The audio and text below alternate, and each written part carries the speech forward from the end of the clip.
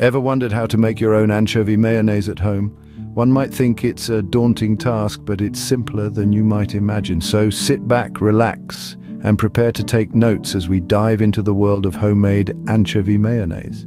First things first, gather all the ingredients. You will need 2 egg yolks, a teaspoon of Dijon mustard, 1 cup of olive oil, the juice of half a lemon, and of course 4 anchovy fillets.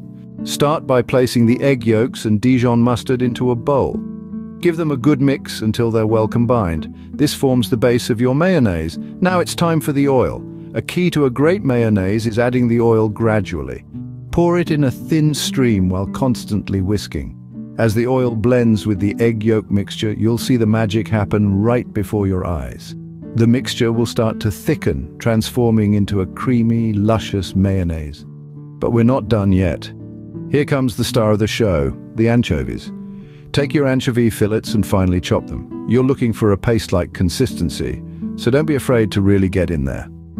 Once your anchovies are properly minced, add them to the mayonnaise mixture. Whisk everything together until it's thoroughly combined.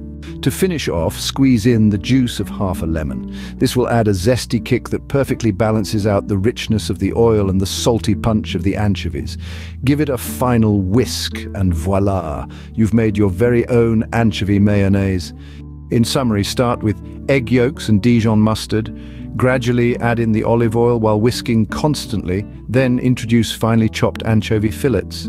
Finish with a squeeze of lemon juice, and there you have it, a homemade anchovy mayonnaise that's creamy, rich, and bursting with flavor.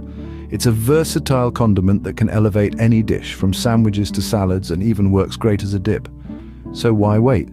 Start whisking and discover the joy of making your own anchovy mayonnaise today.